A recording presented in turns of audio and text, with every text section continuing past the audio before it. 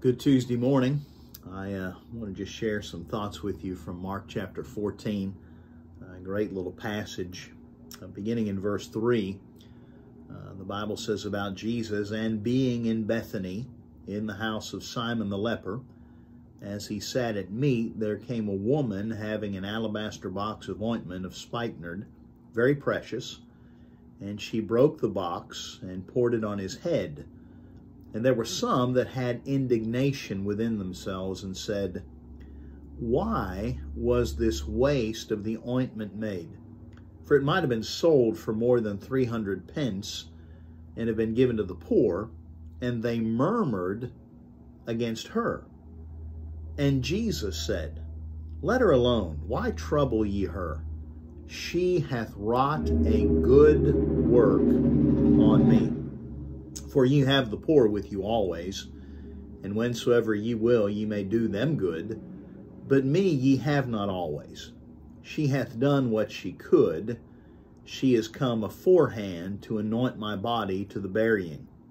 Verily I say unto you, wheresoever this gospel shall be preached throughout the whole world, this also that she hath done shall be spoken of for a memorial of her."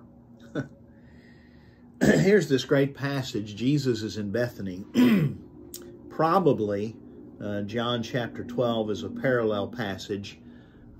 Martha has made supper. He's probably dining with Lazarus and some other folks in Bethany, and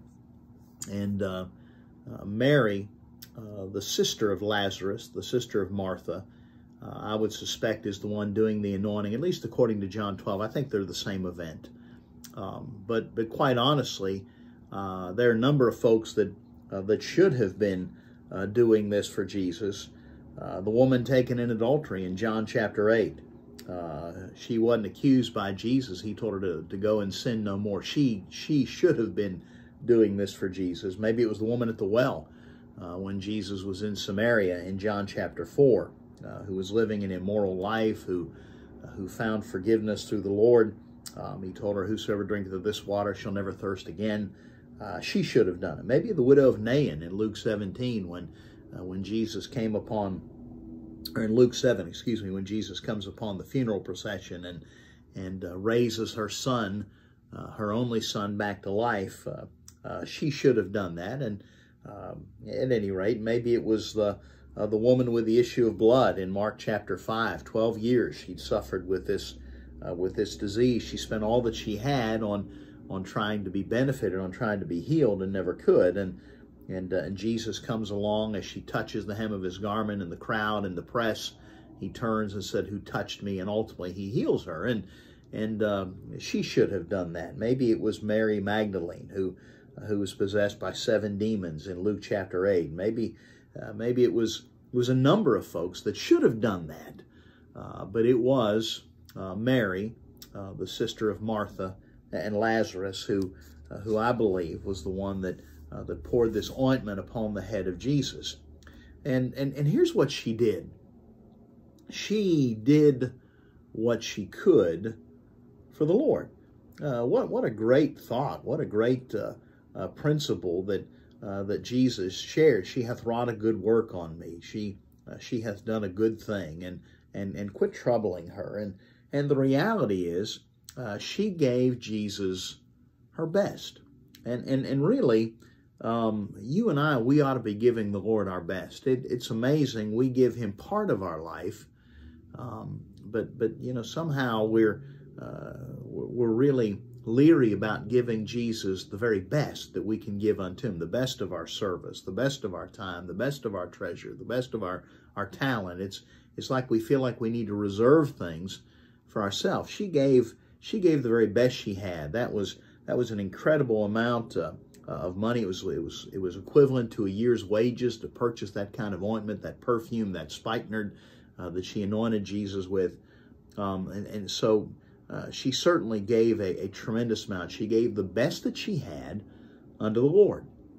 And I want to share just a couple of quick principles, a couple of quick thoughts about sharing our best with the Lord, because the reality is this: when you share your best, when you give God your best, whether it's of your time, of your talent, of your treasure, it's just of yourself. When you give your best to the Lord, there are going to be some folks that just don't understand that.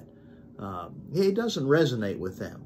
When you're pouring yourself out, when you're giving yourself unto the Lord, there are going to be folks that just don't understand. The crowd reacted. There were some that had indignation in verse 4 within themselves and said, why was this waste of the ointment made?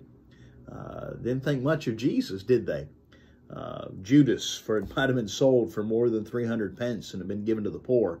And they murmured against her. Judas just wanted to put it in the bag because he was the treasure of what they kept. But there are some that just don't understand when we sacrifice and we give unto the Lord. There are some that our sacrifices to the Lord, they appear to be a waste unto them. Pretty good gauge of the heart. If you're trying to do your best and give your best unto the Lord, and other folks ridicule you or mock you or don't understand it or question and think, why would you do that? Why do you got to do this? Why do you got to do that? Why you always got to be here? Why are you always running there? Why are you involved in this? Why the church? Why Christ? When folks have that kind of mentality and that kind of heart, they're on a different wavelength. Spiritually, they're on a different wavelength. They don't understand the dedication that a true follower of Christ has. And quite honestly, they're either not saved or they're certainly not where they need to be with the Lord. But at any rate, there are those that are just going to question. They don't understand why you want to sacrifice and why you want to do and why you want to go the second mile and why you want to give your all unto the Lord. They don't understand why you invest in the lives of other people.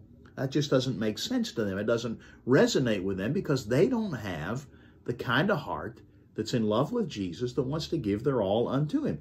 Here's a woman that was just so enamored, so in love with Jesus that she just wanted to give the best she had, and she happened to have this alabaster box of ointment that was worth an awful lot of money in those days, but she couldn't think of any better use of it than to anoint Jesus with that ointment. And so she did. To those around her, it seemed like foolishness, but to her it made perfect sense. By the way, Paul reminds us that the preaching of the cross is to them which perish foolishness, but unto us which are saved, it is the power of God. And so the reality is this: there are some things just don't make sense to people who aren't where they need to be with the Lord, but they make absolute sense to those who are trying to follow Christ. And just don't expect folks to understand you or approve of the sacrifices you make for the Lord. They're going to ridicule, they're going to mock because it doesn't make sense to them. I'll tell you another thing. Giving our best to the Lord, it pleases Jesus. He said in verse 6, she hath wrought a good work on me. He didn't mind standing up and speaking up for her. He said, listen, let her alone. What she did a good thing. And in essence, he was almost saying unto her, well done, thou good and faithful servant. And I remind you, Jesus does not just throw accolades around. They have to be earned. They have to be honest. He doesn't just make things up. And the reality is this: she heard those words flow from the divine lips of Jesus, that she hath wrought a good work on me. And the reality is this: when she gave her best unto the Lord, others may not have understood, others may have ridiculed and mocked, but Jesus knew exactly what she did, and it pleased him when she had that level of dedication and that level of devotion. And honestly, who would you rather please? Wouldn't you rather please Jesus than other folks in this world? I'll tell you something else. When we give our best to the Lord, Jesus defends us. He did that very thing in verse 6. They're all yeah. Why'd she do this? Why would she do that? And some had indignation within themselves. That's funny to me. But at any rate, it wasn't their ointment. It wasn't theirs to even be indignant about, but they have indignation that she would do such a thing. Well, we see a lot of that in our culture. The folks that has nothing to do with them, they have indignation about stuff. But at any rate, Jesus, he defends her. He sticks up for her. He silences the critics. By the way, you and I have a critic every day that is constantly criticizing us. He's constantly attacking us. He's constantly demeaning us. And that's the adversary, the devil. And you know what? As the accuser of men, he's constantly pointing out all of our faults and failures. And you know, he doesn't even have to deceive about that, because we do have faults and failures. The reality is, though, in Christ, our faults and failures, they're covered. When we keep a clean slate with the Lord, He keeps those things taken care of. And I'm grateful that Jesus defends me before the Father. I'm grateful He's my advocate. When I have the prosecuting attorney lashing out against me, I'm grateful that my defender is Jesus, and He speaks up for me and silences the critics. He also silences the attacks of men. When others lash out at us, and when they try to ridicule and mock us, Jesus ultimately stands up for us. And honestly, there are going to be those who criticize you that down the road, as they see your continued dedication and commitment and devotion to Christ, it's going to impress upon them. Your good works and your faithfulness to the Lord, ultimately, it has an impact upon them. And so the Lord defends us before them. But then finally, when we give our best to the Lord, it leaves behind this powerful legacy. In verse 9, He says, "Verily I say unto you, wheresoever this gospel shall be preached throughout the whole world, this also that she hath done shall be spoken of for a memorial of her."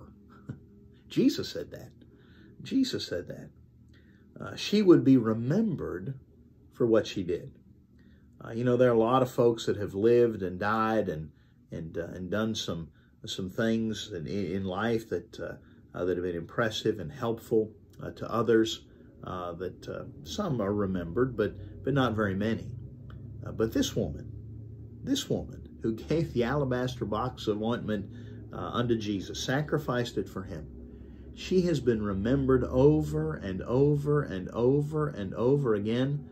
Her dedication, her sacrifice has inspired countless folks down through the years as they've read the Scriptures and have looked at what Jesus said about her. She has been used by the Lord, this example, over and over again because of her sacrifice and her dedication to the Lord. And one day, you and I, we're going to be remembered. Ultimately, we'll leave this world. We'll go and find our reward. We'll go to be with the Lord.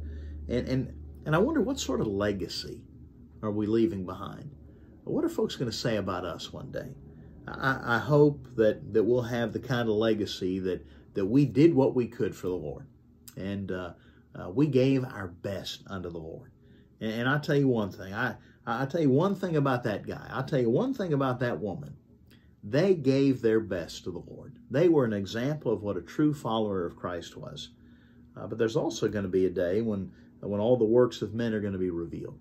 And I hope that on that day that we'll be noted in heaven for being a genuine follower of Christ, being sold out and dedicated unto Him, in love with Jesus, giving Him our best. And when we give our best to the Lord, it leaves behind a powerful legacy. Certainly our testimony when we stand before the Lord, but the testimony we leave behind to those that have watched our life is a testimony that points people to Jesus Christ. I'm grateful for this account of this woman that gave what she had unto the Lord. Let's pray together. Father, You have given so much unto us. Lord, so many blessings You've poured upon our lives. So many of them are spiritual in nature, but Lord, You've given physically unto us as well. God, we tend to fixate oftentimes on the material and physical, but God, You have given abundantly in the spiritual realm, and we thank You for that. I do pray as Your children, You'd help us to be sold out and surrendered to You. Lord, help us to give our best unto You, the very best of our time, the best of our abilities.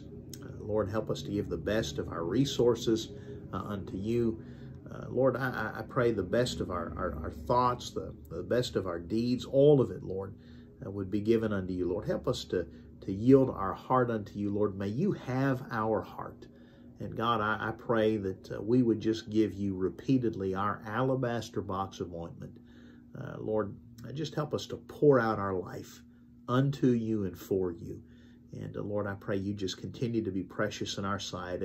And Father, we're grateful for the opportunity we have just to know You and to know the Son and Lord, the privilege to live our life for him. And I pray we would live it well for the glory of Christ. Lord, encourage us today. And there's not a thing takes place here on this earth, Lord, that you don't take note of. And Lord, we're grateful that every sacrifice we make for you, even though others may not comprehend or understand it, Lord, it makes absolute sense unto you, and you appreciate everything we do for you. So, Father, help us to be faithful, we pray. And Lord, we look forward to that day when we stand before you, Lord, that we might hear those wonderful words, that we have wrought a good work on you. We have done well. Lord, we've well done when we stand in your presence. So help us to hear those glorious words, we pray. For we ask it in Jesus' name. Amen and amen. Well, God bless you. I trust you're going to have a good day today, and just wanted to share that with you. And you just keep pushing forward for the Lord. You keep honoring him and living for him, and it'll make a difference in this life, and certainly in a difference when we stand before him. God bless you. You have a great day.